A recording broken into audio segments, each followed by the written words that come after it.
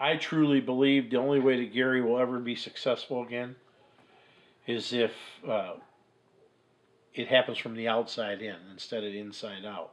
The decline in the beginning stages of the white flight, if you may, was in 1967 when Mayor Hatcher was elected, uh, the first African American mayor of a major city in Gary. So at that point it began.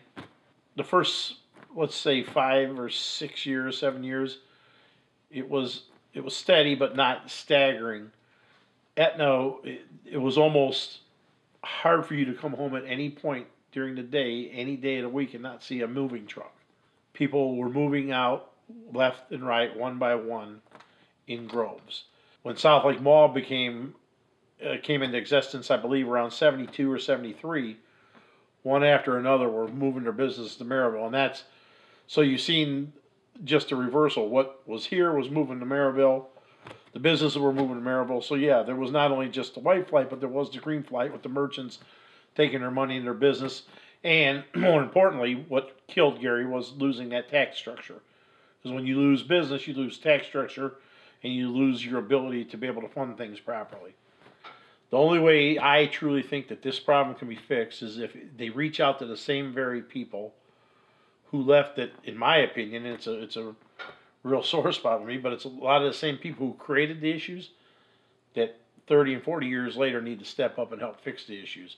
I think that if you go and you reach out to the Maryvilles and the Crown Points and the Munsters and the Highlands and the Hobarts and the folks that surround the community of Gary, because again, my philosophy is that Gary was, is, and always will be the heart and soul of Northwest Indiana. I mean, we're sitting here on one of the greatest natural resources in the entire world.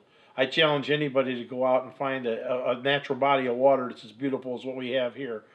And again, our proximity to Chicago and demographically and the jobs and what we can offer. I mean, we have some of the highest wages in the nation here in Northwest Indiana.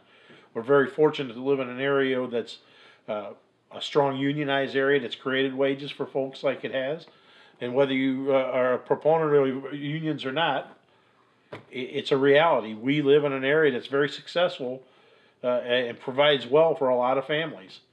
And so, again, if you reach out to those folks in those communities and look for ways to be creative, ask for help, those are the types of things that it's going to take to create a way of thinking. It's not so much financial, but it's getting people to think that it can happen.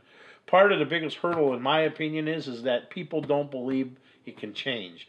You've got to be able to sell them a bill of goods, if you may, that things can change and it will change with their help.